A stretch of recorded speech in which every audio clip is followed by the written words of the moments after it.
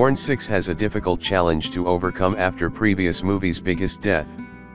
While Bourne 6 could still happen, the biggest death in the franchise's last movie might derail this long-awaited reboot.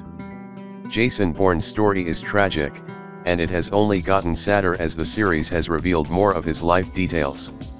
Not only was the super spy effectively brainwashed into becoming the perfect contract killer by the CIA's Treadstone program, but he was also tricked into joining the assassin training program under false pretenses. Bourne was told that his CIA-affiliated father was killed by terrorists and vowed to avenge his death, but he later discovered that it was really the CIA themselves who murdered his father. All of this trauma makes Jason Bourne's origin story chilling, but there are a handful of happier moments in his later movie appearances. In the Bourne Ultimatum, Bourne managed to reveal to the world the extent of the clandestine crimes committed by Treadstone and its follow-up. Meanwhile, throughout the trilogy, he developed a sweet relationship with Julia Stiles Nicky Parsons. Bourne's most consistent ally, Parsons, was a fellow Treadstone employee who went rogue to help Bourne on his quest for justice. However, shortly after Nicky informed Bourne of his father's real fate, she was shot and killed by a CIA asset in 2016's.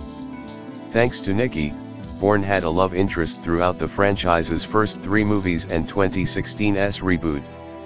An antihero like Bourne meeting a reliable love interest he can trust is something of a staple in spy movies, as this trope partially ameliorates the bleak paranoia that otherwise permeates the genre. Nicky was originally killed by Bourne in the Bourne Identity's first draft to subvert this convention, but the franchise wisely opted to keep the pivotal character around a lot longer.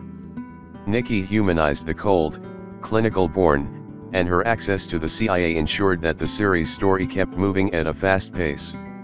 As a result, Bourne 6 will need to replace Nicky with a similar character for the sequel to succeed. Bourne operating entirely on his own would be both sad and a little dull, especially when some of his most compelling moments were shared with Nicky. However, this means that Bourne 6 must introduce a new love interest and establish a rapport between Bourne and this heroine, both of which could easily drag down the reboot story. While the James Bond movies borrowed a lot from Bourne, the taciturn spy isn't a charismatic charmer like his British counterpart. As such, it is tough to see Bourne quickly warming to Nicky's replacement. Bourne and Nicky's relationship was defined by shared trauma, and some of their best moments were surprisingly grim. Unless Bourne 6 radically alters the tone of the franchise, the reboot will have a hard time convincing the stoic loner Bourne to embrace a new love interest.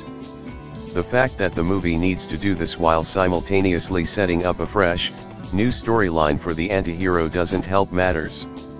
Since Bourne 6 will already have a tough time making Jason Bourne feel relevant again, the need to replace his late love interest could prove to be a significant issue for the reboot.